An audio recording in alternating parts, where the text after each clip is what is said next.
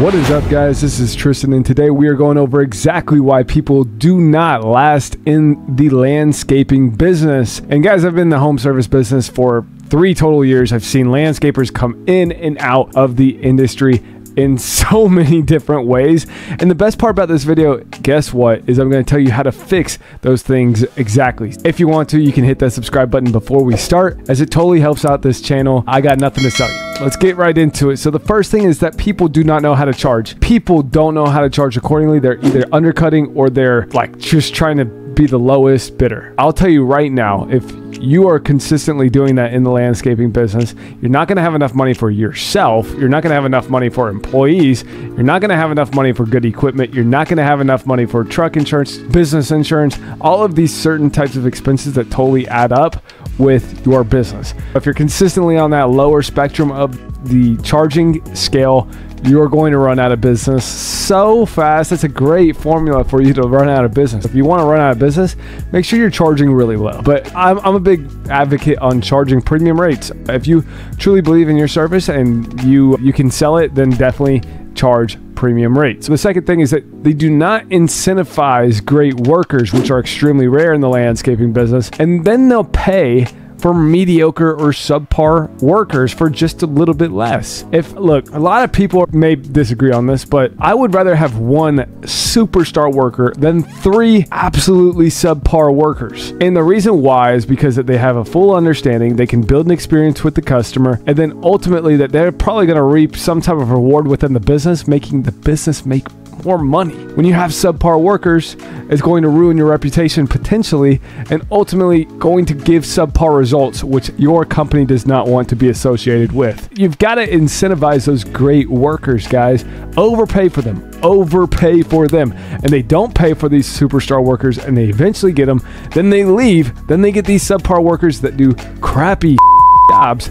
Then the company starts to fumble. That's my second point. The third point is that they do not know their numbers. And the biggest number that I think they really don't know is the expenses that go into a project. Let me give you an example. If you are laying down sod or you're laying down mulch and you completely underbid the job, going back to the first point where they don't know how to charge, you underbid the job and you're actually coming out of your pocket with sod. It's just a formula for disaster. So you have to know exactly your expenses. Honestly, for every expense, like whenever I do lay down sod, I always make sure to charge 2 or 3 times the amount of expenses that are going to be needed for the project for the bid.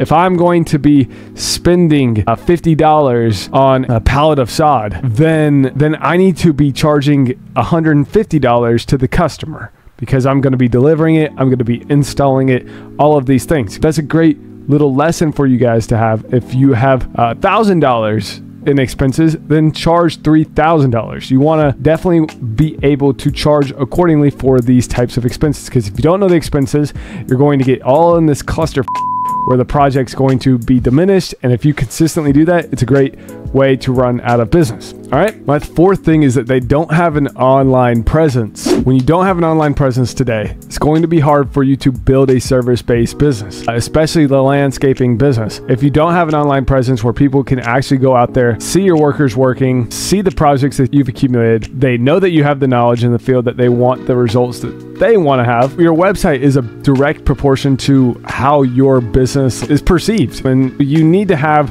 some type of website or some type of social presence, whether that's on Google, Facebook, Instagram. You have to have some type of digital presence today on landscaping, because A, is a direct proportion to what your business is like, and then B, the amount of customers are primarily online today. If you don't have an online presence, you're going to run out of business. 6 is that they do not communicate with the customer, or they don't know how to communicate with the customer effectively, thus leading to a terrible experience, ultimately leading them to run out of business because they can't communicate effectively with the customer. And if you don't know how to effectively communicate with the customer, and you're not transparent about the pricing, if you're not transparent about what time you're going to be there at, when the project's going to be done, you got to be precise with the stuff, and the customer needs to be just laid back where they don't have to worry about a thing, truly, because if they're having to worry about, oh, when is he going to come? What time are they going to be done? Do I need to buy this or that? They don't want any type of stress. So you have to over communicate with these types of customers, because if you don't, especially on these big landscaping tickets, you're going to run out of business. That's the best way to do it. You got to over communicate rather than under communicate. And speaking of customers, they don't build an experience. They don't build a customer experience, and they treat customers more like dollar signs than actual people. When you treat customers like dollar signs, the intonation, the tonality, the charisma, how you talk to them, the respect that you give them completely changes whenever you actually treat them like people. When you treat them like people and you can actually have a conversation with them that is not about the project, or if it's just about life in general, they're more than likely to give you more jobs or more work. I see so many people just trying to get the quick dollar, go and get the quick mow, or go and get the quick landscaping tickets. But genuinely, if you care about your customers, that's going to go far and beyond in the business spectrum. Definitely one thing to consider. My last thing is volume. And some people underestimate the amount of volume that it actually takes to run a landscaping business. It takes a lot of volume. It takes a lot of relentless, dreadful hours to get the ball off the ground for a landscaping company and landscaping business. It takes so much effort. It takes so much volume, whether you're putting out thousands of door hangers, thousands of flyers, you're going out and talking to a ton of people, you're working absolutely relentless hours in the midst of the summer, in the midst of the spring where it's hot and sweaty. Trust me, I've been there, I've done it, I do it, and it is treacherous. But a lot of people underestimate the amount of volume that it traditionally takes to get something great off the ground. And I think a lot of people are looking for get-rich-quick schemes with the landscaping business, and then they're like, oh crap, I really realized that it's not that. And I think when people quit their job to start a landscaping business, or they're landscaping, or they're business hopping, or they're job hopping, the grass is always going to be perceived as greener from afar. And then you actually get there and you're like, holy shit, this needs some watering. And it takes time to build a foundation of a beautiful garden. It's the same way with the landscaping business. You have to build the foundation initially, day by day by day. Work, no results. Work, no results. Work, boom, just got paid. And that's how the landscaping business is.